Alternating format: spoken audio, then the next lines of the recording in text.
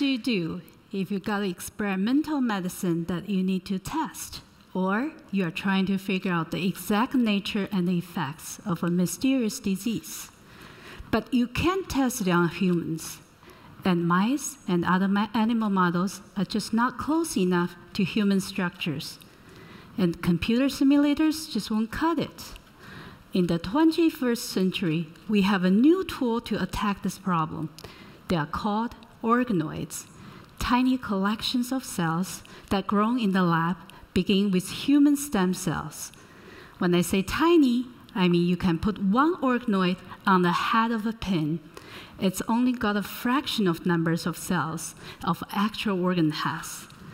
But an organoid closely mimics the development and reactions of an actual human organ in the live human body, like a brain, a liver, or kidney. So you can run experiments on these organoids. There is no ethical dilemma. And there's a direct correlation of how a disease develops or how a pharmaceutical might work in the actual human organ and how it works in organoids. So think of organoids as a biological simulator that is more than halfway to the real thing. They self-organize, they perform cell sorting, and their functionality closely parallels the real organ where the original tissue comes from. Last year, organoids proved their power for biomedical research in a very dramatic way, and I'll tell you the story. In 2015, the news media around the world was sounding the alarm about Zika virus, and people had begun to fear that was connected to a rise of numbers of babies born with microcephaly. As you know, microcephaly is when a baby is born with abnormally small head and brain. These infants often endure moderate to severe developmental conditions and chronic conditions that often require lifelong medical attention. Microcephaly can also lead to early death. Zika virus is very different from other viruses. It was originally identified almost 70 years ago in the Zika forest in Uganda. But until our time, it has never been associated with developmental or neurological problems. So it's a known virus, but not well publicized. Apparently, this virus has suddenly evolved to affect new organs and systems, thus putting different populations of people at risk. What is even more worrisome is that people infected with the virus were often asymptomatic, but still infectious via bodily fluids. So pregnant women in the affected regions of the world were understandably alarmed. Mosquito-borne viruses are difficult to protect against. And there's startling stories, images, and statistics in the news to show that babies born with microcephaly. So this wasn't just rumors or scaremongering. It was real. In the regions where the Zika virus transmission was active, the number of cases of microcephaly was surging. So the World Health Organization decided to blow the whistle. On February 1st, 2016, the WHO declared an international public health emergency of international concern. So what is clearly needed here is the data linking the Zika virus to microcephaly. Was the sudden increase of microcephaly cases really caused by the Zika virus, or was it something else? Maybe something in their environment? If Zika was the culprit, how does it only cause damages in babies, but not in mothers? One more thing makes the Zika virus an unusual challenge. It appears to targeting the developing brain, which is a problem for medical researchers, because the developing nervous system is generally inaccessible for the controlled experiments that are needed to address those questions. While all of this is going on, my lab was about to publish a new study of generation of new 3D model of the brain development. This represented a culmination of several years of work to generate this particular model. And our new model built upon two key discoveries. First, cellular reprogramming can take a cell of any tissue from an adult or a child and modify this cell to behave like an embryonic stem cell. And that modified cells can turn into any single cell types in a human body. And second, these modified cells can also be cultured under conditions to encourage the formation of 3D structures of any tissue types. That same flexibility is there when we try to use these modified cells to generate 3D human cell cultures. We realized we need to closely simulate how the uterus support and influence the developing fetuses. This including things such as microgravity and exposure to circulating growth factors. To mimic this environment, we decided to use a spinning bioreactor. This was a device originally designed by NASA. By growing the cells in the spinning bioreactor, it will keep the growing cells in suspension, as if they were in a constant state of free fall. And by filling these bioreactors with a cocktail of growth factors and media, we could potentially test in different conditions to encourage the growth and the formation from those modified cells to form desired 3D structures. This is great. But here is where we run into a problem. The spinning bioreactor on the market required a large amount of very expensive media and supplements. And testing different combinations of conditions at the same time is simply cost prohibitive. But if we couldn't test different conditions at the same time, we would be working in the dark. It would be a guessing game to hit on the right combination. And going through all the combinations would also take a long time. So unless we learned how to grow money in the lab, we wouldn't know what the heck we're going to do. So the solution came to us from some place that we did not expect. Our summer interns, high school kids.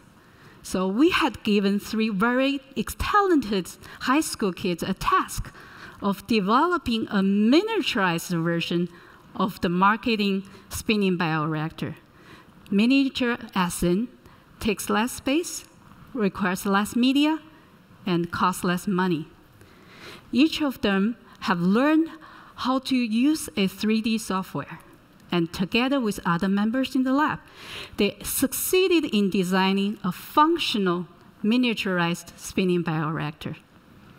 So with this device, now we can test many different conditions at the same time, and it's affordable.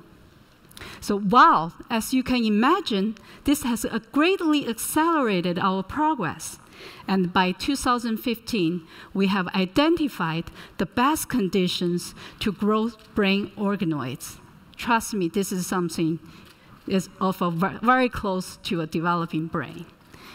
And this organoids also contains the right cell types that a developing human brain has.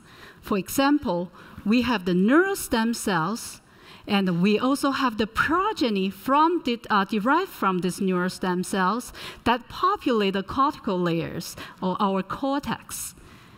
And also, these organoids contain the correct cellular architecture that also very similar to a developing brain, where you can see that the stem cells are localized inside near the ventricles, and the progeny they gave rise to migrate outside to form our cortex.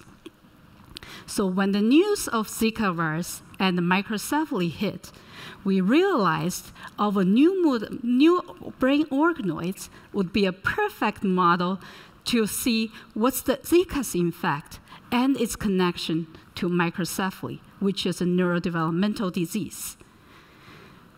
Well, we realized that we have another problem. We have the organoids, but we have no Zika virus, and we have no experience working with infectious viruses.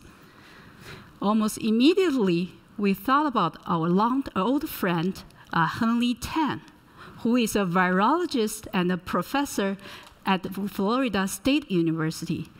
We had attended the same graduate school at the same time, almost 20 years ago, at the University of California, San Diego. And we knew that Henley had been working on dengue virus, which is a virus carried by same strains of mosquitoes that carries Zika virus.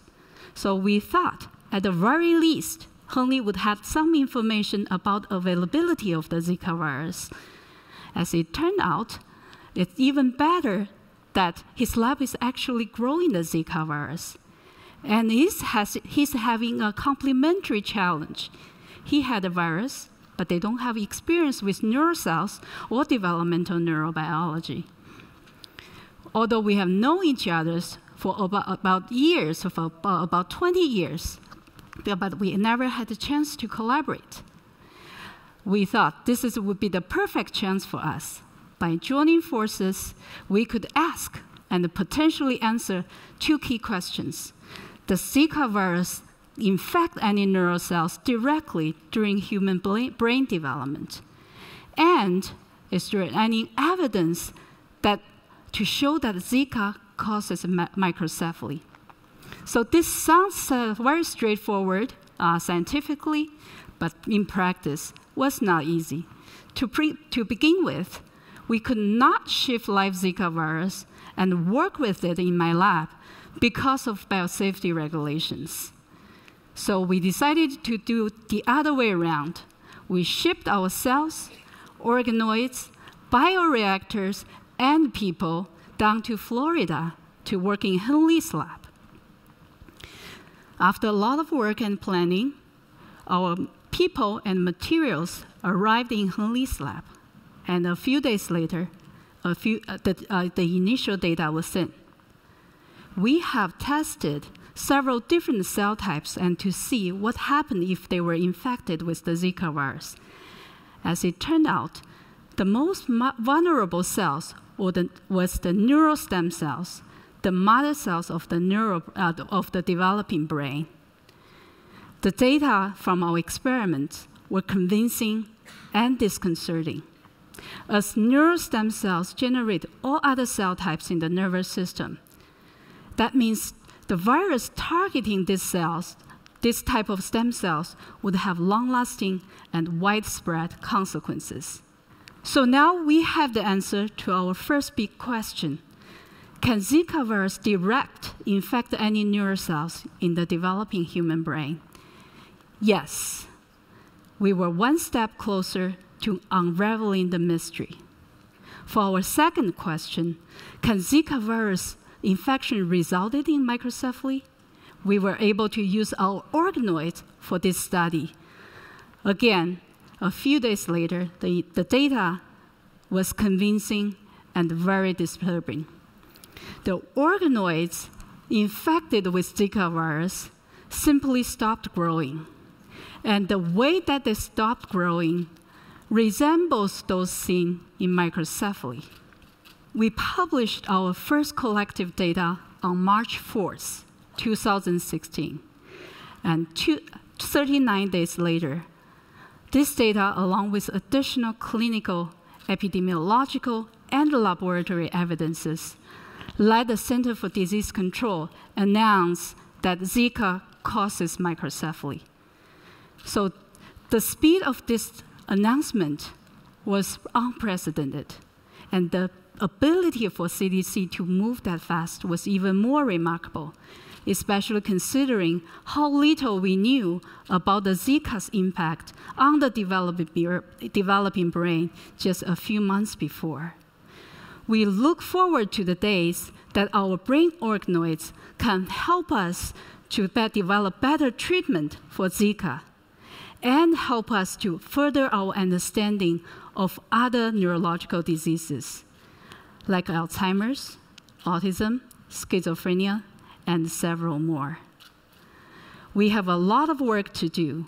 We face medical challenges out there that will test us and require the best we've got. Our confirmation of the link between Zika virus and microcephaly was powered by many sources. Technology, of course.